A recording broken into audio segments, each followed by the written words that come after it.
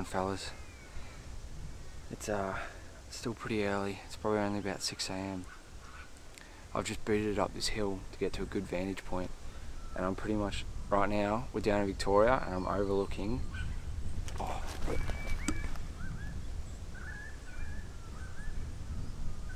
yeah, fallow. I spotted 2 fallow just cruising up this hill in front of me, and just a minute ago I glassed up 2 more on this face behind me. These ones look like they're heading back over into the tree line right now. Fuck, that got me pumping. I thought that was a buck for a second. Just does. You can see 4 does. But back to what I was saying, we're in Victoria, and this is some land that I grew up hunting as a kid for years. So cannot wipe the smile off my face right now. And it feels so nostalgic to be back here. Like, I can't believe I'm standing here right now. Right here is where I used to sit and glass as a kid after school, and I'm just amped to be here. The goal is to get a fallow deer on the ground, preferably a buck, but honestly I'll be so stoked if we can just get a doe. And also I'm thinking I'm going to do some fox whistling today. So that's a plan. I'm going to scoot around this hill a bit and get a better, get in a better position to have a look at these fallow, and then I'll decide whether we're going to go for these 2 or the 2 over here.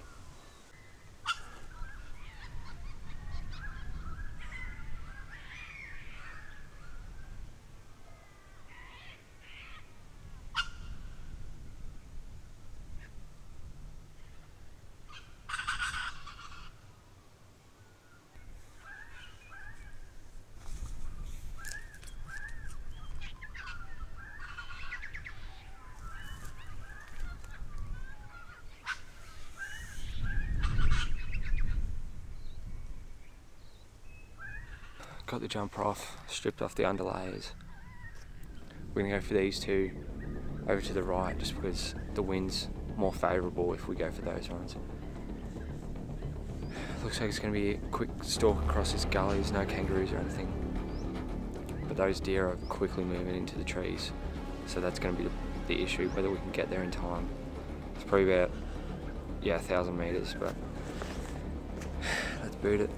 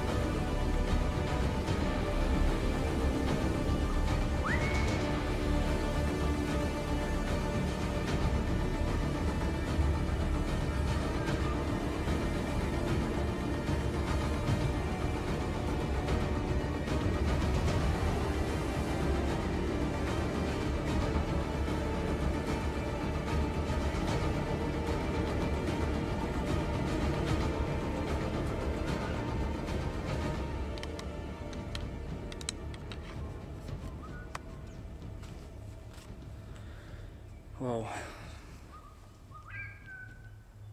unfortunately, I was about 80 yards off him, and the wind just started to swirl. I could feel it just ever so lightly touching my back.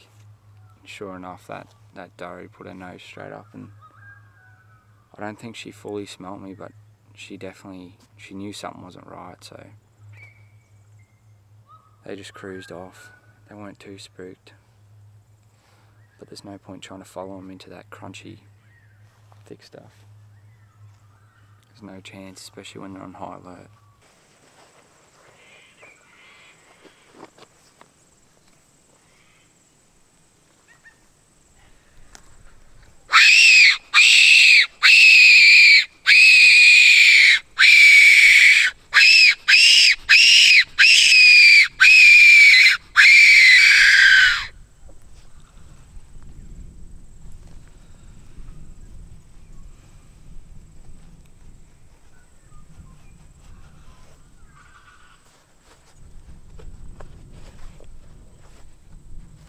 Yeah, here we go.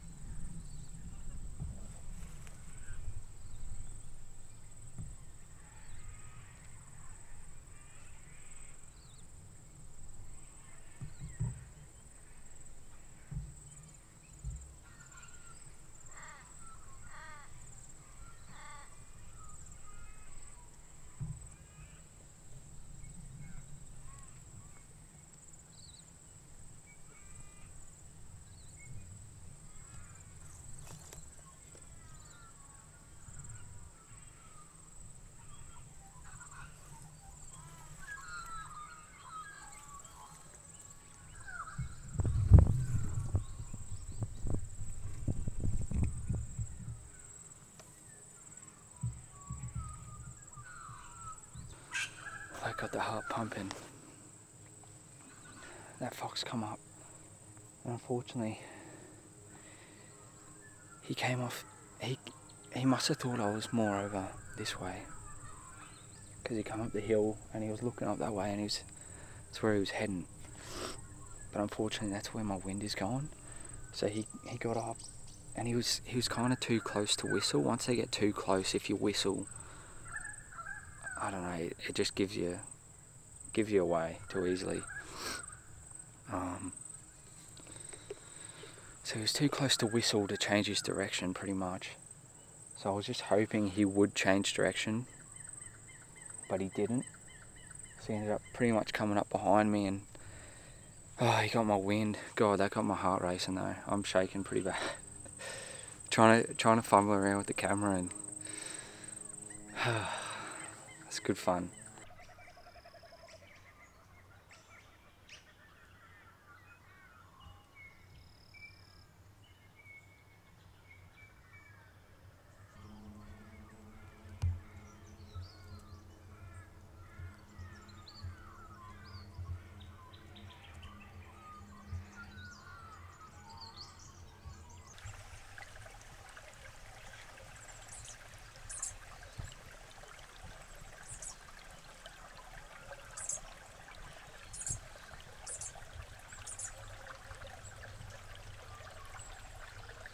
Morning guys, I'm going to make this quick because I'm that excited to get up this hill and start hunting. There's a bunch of stuff on this property. There's goats, fallow deer, I believe there's sambar deer and foxes. So I think the plan today, I'm going to target goats because I'd love to get a goat on the ground. But obviously if we come across some fallow deer and sambar deer, yeah, they'll jump up to first priority. It's just I don't want to target them because I know there's not many out here. So I think we've got a better chance if we go for goats. I'm only down in Victoria for about, well, I'm down here for a week, but I've pretty much come down for a wedding, and I've only got about 2.5 days to hunt. Now I hunted all day yesterday. Today's my second full day of hunting, and then I've got a half day in the morning before I have to go to this wedding. So yeah, pressure's on, but I think we'll be able to get it done.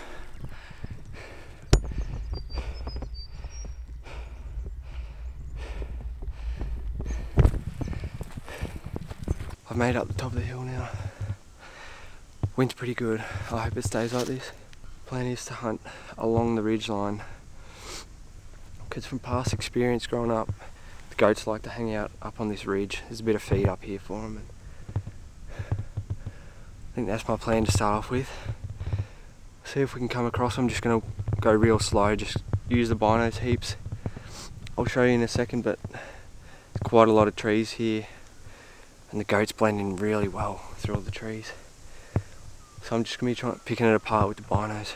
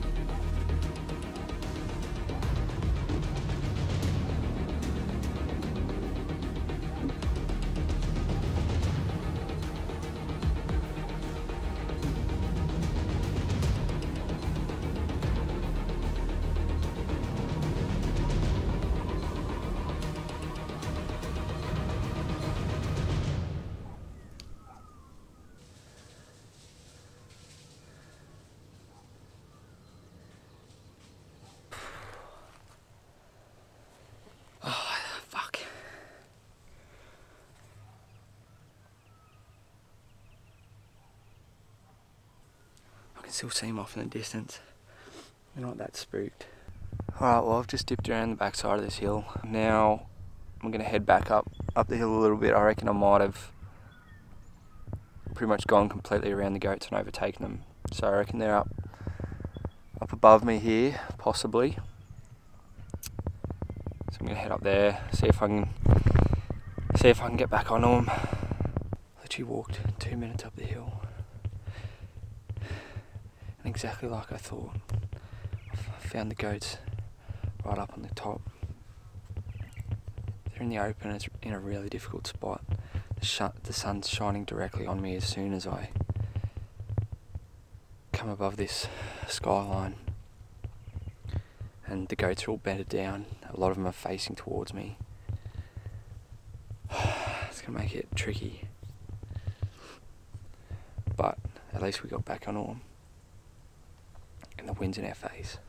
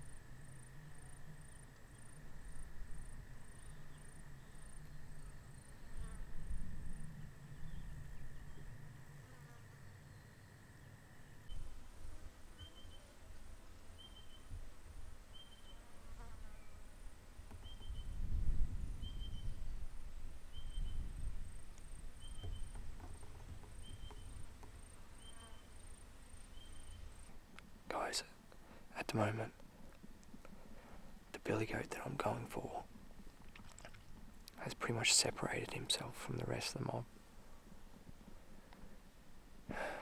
So, I might have an opportunity here. I just need the rest of the mob to sort of feed off a bit more so that I can stalk in on the billy without them spotting me. So I'm pretty much just sitting here in the sun at the moment, just getting cooked by the sun. But I'm just waiting for the rest of the mob to just move away. And then I'll move in.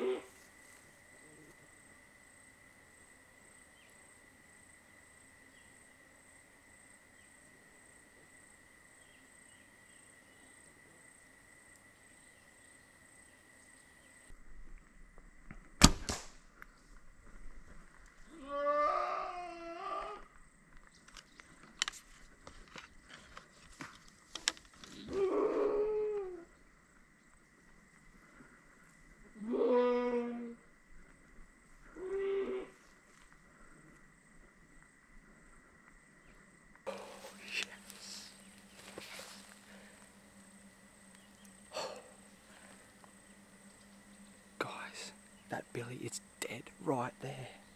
17 yards from where I'm standing.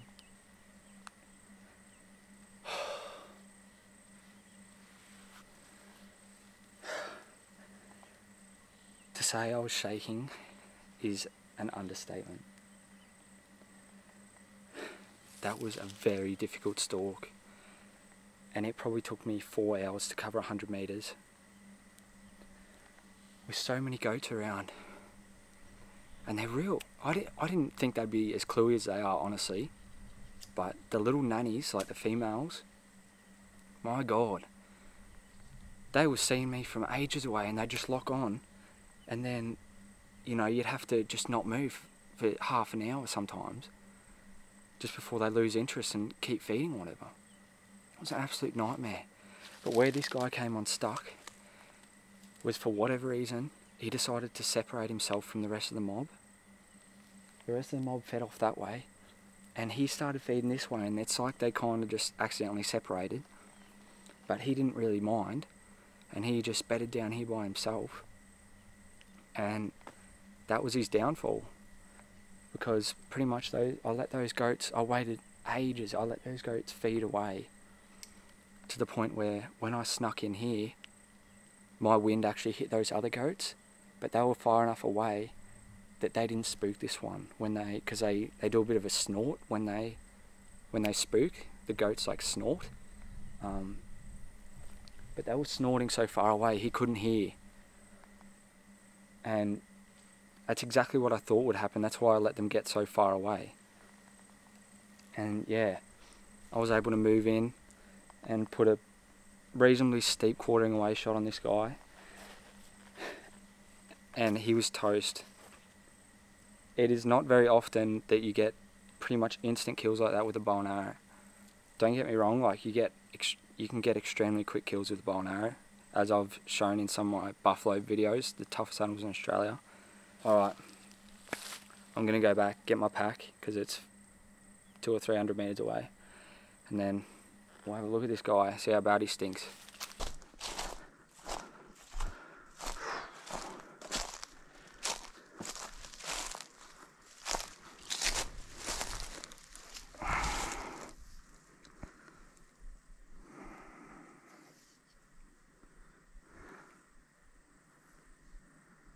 Alright guys, how good is this?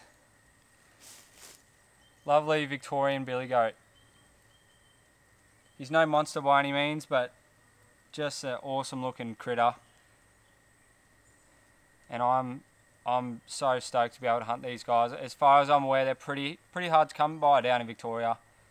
But luckily I grew up down here and have quite a lot of properties I have access to, which is very handy.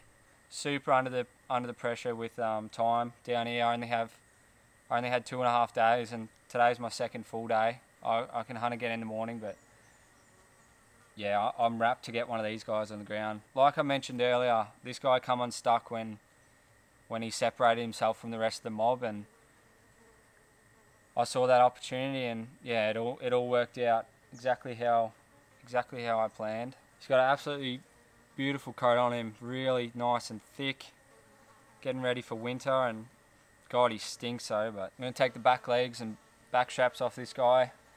Have had a few people ask me since I got back down here if I get any meat they'd really appreciate some. So yeah, give some people some goat meat, and I'm sure they'll enjoy it. He's not super old, so even though he's a billy, I'm sure the meat will be quite nice. I'm not going to show the butchering in this video.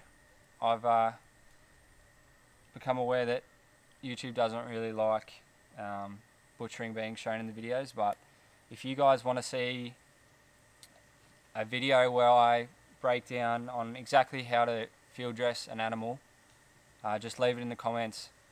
Just let me know, and I'll make a specific video, and I'll go out and I'll kill a young buffalo probably, and I'll show you guys exactly how I field dress it, and then the process at home, aging the meat and then butchering it properly a couple of weeks later, and I'll show that whole process if you guys are interested, but just let me know in the comments. Alrighty, I'm going to get to work on that, and then yeah, got a few hours left in the day. I think I'm going to shoot over to another property which is about an hour away and hunt some fallow deer this afternoon hopefully. So yeah, I better get cracking with this.